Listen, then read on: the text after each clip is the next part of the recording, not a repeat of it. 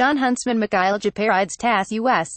Ambassador to Russia Jon Huntsman says he's disappointed by a new bill that targets foreign news outlets, passed in response to Kremlin-backed news channel RT's registration as a foreign agent in the United States. Russian senators voted overwhelmingly in favor of the bill earlier on Wednesday, a week after the lower house of parliament passed without a single dissenting voice.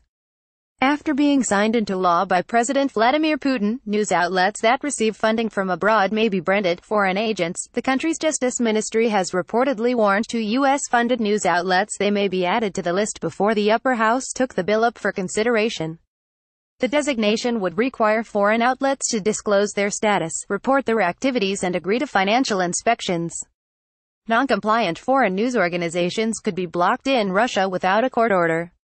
Ambassador Huntsman told the state-run TASS news agency that the bill could weaken the voice of media in the lives of the Russian people. Previously, Huntsman criticized Russia's draft bill as more punitive than the U.S.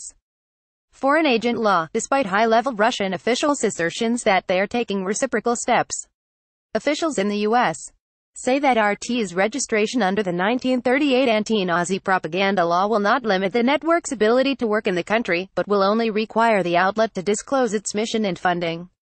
That's far different from designating somebody a foreign agent, Huntsman said last week, and effectively making it virtually impossible for them to operate.